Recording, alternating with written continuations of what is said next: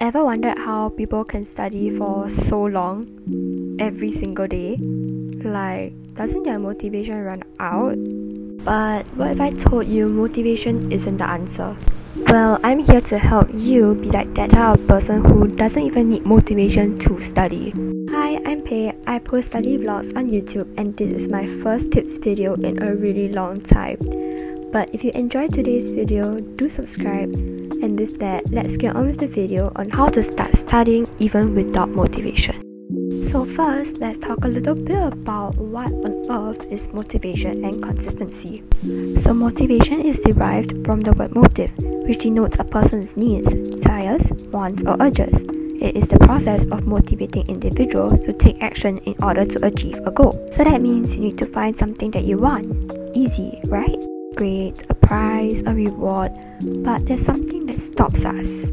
Resistance. So what is resistance? So resistance is the refusal to accept or comply with something. Basically, your mind is telling you to scroll TikTok, watch YouTube, game, instead of working or studying. Okay, we got the root cause of the problem, so how do we minimize it, such that we can work every day? Well, the easiest way to do this is to make studying, working, etc. a habit. Easier said than done, of course. But with a sprinkle of motivation and some hardcore discipline, working every day can become a habit, and then you can reach consistency. So here's the part everyone has been waiting for. Why doesn't motivation work? And how do we even start? So we've all been talking about motivation, right? How do we find the desire, the push to start working on your to-do list? But motivation is not reliable. It comes and goes, it only lasts for a short while. Relying on motivation to work is ultimately not going to help you reach your goals. So what do we do? Let's talk about how we can actually start. So there's a few ways we can go about this, and I'll be sharing 3 tips. Make sure to listen to tip 3 because that's my favorite tip here. So let's begin. First, we use time pressure or we set an end time. So let's use an analogy. So let's say you're working on an assignment that is due tomorrow morning. Of course, you will maximize your productivity and rush it out because it's due literally tomorrow.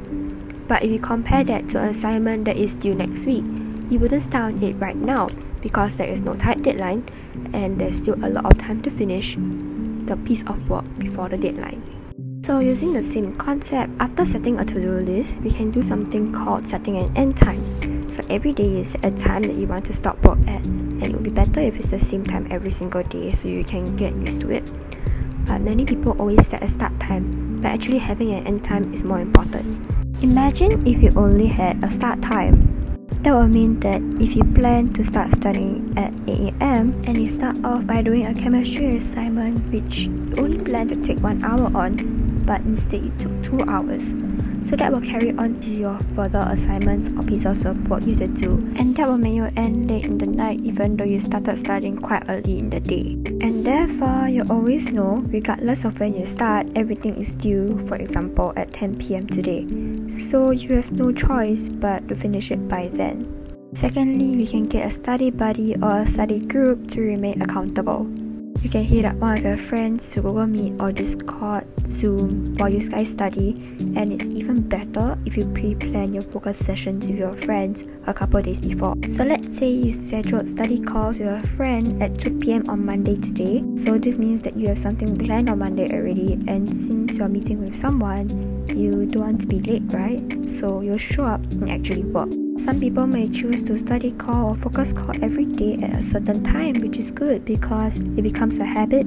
So maybe at 2 PM every day, you'll be inclined to do work as your brain is already conditioned that 2 PM is work time. In my vlogs, you've also seen me opening your Punta, which is a Korean study app to time myself studying. So you can form groups and study together with your friends and also compete with them to assert dominance. So if you get to 1,000 subscribers, I'll be opening a YPT group where you guys can join and we can all study together.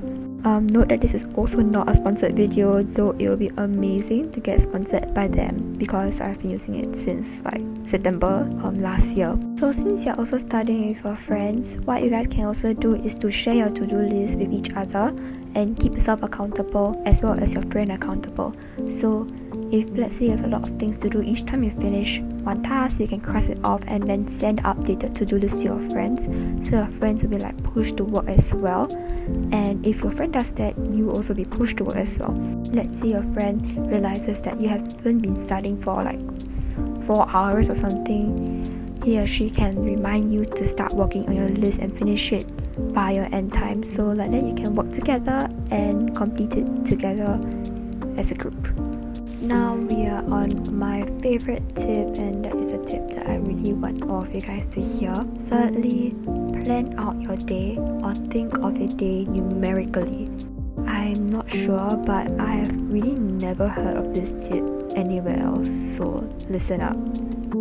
So in an earlier point, I mentioned having a lot of time left before whatever deadline to finish whatever assignment. So once you plan out your day and you start using your numbers to think of how much time you have left to finish your work, you will actually notice that we are pretty tight on time. So if you plan out your day, a random day, you have a timeline, a schedule, not all days will be so according to plan, of course, because there are distractions, you will take breaks, you get tired. So essentially what I'm trying to put here is that before you continue procrastinating, usually you think, hey, wait, I need to do my work. But then you look at the time, you know what, there's still a lot of time left, I'm just going to continue scrolling TikTok. But before you continue procrastinating, think about how much time you have left to finish every single thing on your to-do list. So that's it for today's video. If you like my videos, do give me a like, share and subscribe. And comment down a heart shape in the comment section of this video. I post vlogs every Sunday at 6 PM SGT, and since the holidays I'll be posting special videos like this at 6 PM SGT every Thursday, so turn your notifications on so that you can get notified whenever I post. Keep a lookout for next week's special video on how you can stay focused for longer. And to all of my viewers who have just taken their PSLE results yesterday, regardless of what your score is, I hope you aren't too sad about it, but I'm so proud of you guys for making it this far. Thank you for watching, and I'll see you on Sunday. Bye bye!